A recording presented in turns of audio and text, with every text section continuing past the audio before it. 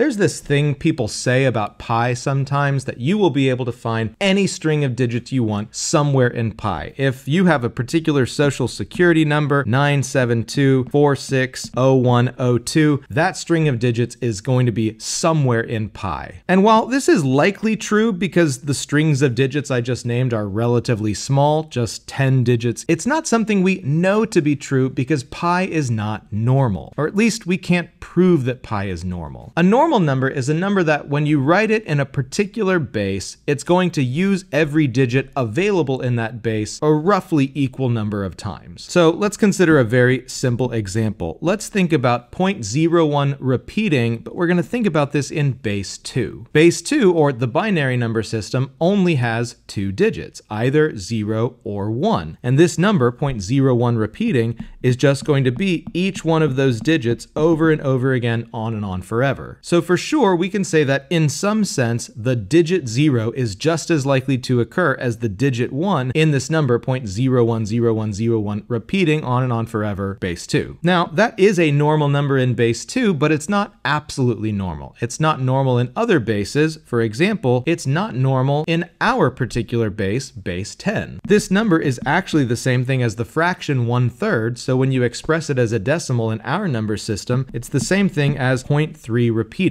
which of course is definitely not normal because the only digit it ever uses is 3. No other digit than 3 will ever occur in that decimal representation of 1/3. It's relatively easy to construct numbers that we know to be normal in a particular base. For example, I can easily make the repeating decimal 0.0123456789, and this is a normal number in base 10 because it uses each of the digits of base 10 in some sense exactly the same number of times. What's not so easy to know is when numbers have to be absolutely normal regardless of the base they're in, or to go from a number to knowing that it's normal. That is, we can construct very particular kinds of numbers that we know have to be normal, but it's a lot harder to just take a look at a number that's already out there, like pi, the square root of 2, or e, these irrational numbers, or in the case of pi and e, these transcendental numbers, and know for sure that they're normal, know for sure that their decimal expansions, as they continue on and on forever, are going to repeat every digit or every possible grouping of digits the same number of times. Now, again, for relatively small strings of numbers, yes, pi has a lot of digits, a lot of different combinations of digits, and so you can probably find your phone number in there somewhere. But until someone proves that pi is normal, we actually don't know for sure that any particular string of digits has to occur, much less has to occur an infinite number of times.